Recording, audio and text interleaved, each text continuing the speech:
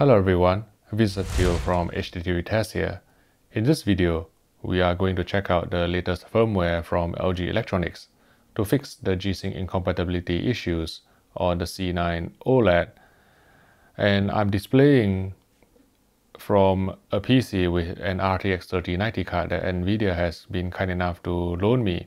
And this is an LG C9 in case you are not already aware. And we're going to go into the user menu to check the firmware version. This is running the current public firmware of 04.80.03.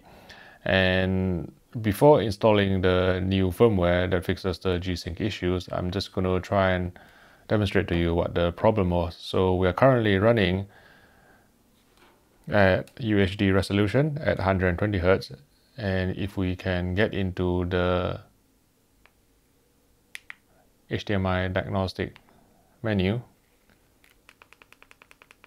you'll see that the TV is receiving a 10-bit RGB signal with UHD resolution at 120 Hz, and G-Sync is enabled as well.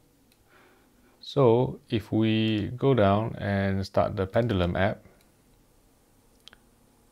you will see a black screen.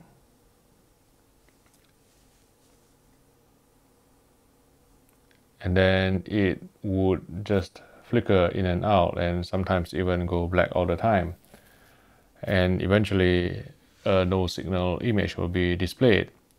Now to get out from here, you can find the escape key, a common problem faced by magicians trapped in a cage underwater.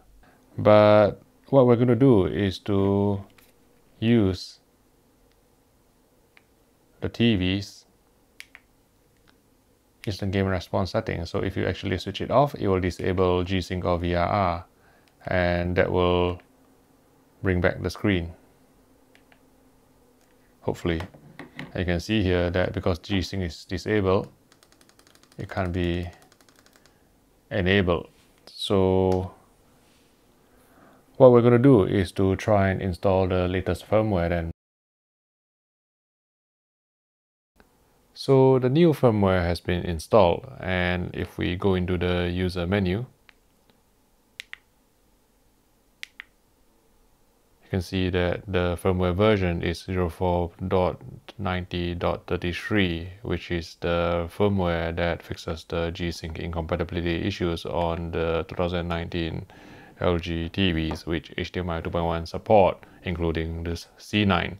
So if I can pull up the control panel for Nvidia, you can see that we're running at UHD resolution 120 Hz. G-Sync is set to enable.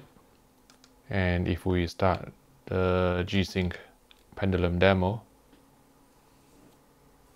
you can see that it works. And there's no black screen. Now the stuttering that you see is caused by the UI on the TV itself, and after the UI is gone, it's largely smooth. There's still some stuttering here and there, which I've been told is due to how the pendulum works. I think if it's in-game, then it should be smoother.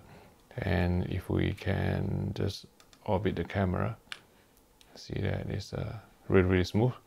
Now, of course, I think you'll probably see some stuttering in this footage from the camera, because I'm filming at a fixed frame rate of 24 Hz, and YouTube doesn't support VRR, but from where I'm sitting, yes, G-Sync is working and available with firmware 04.90.33 that LG Electronics have issued.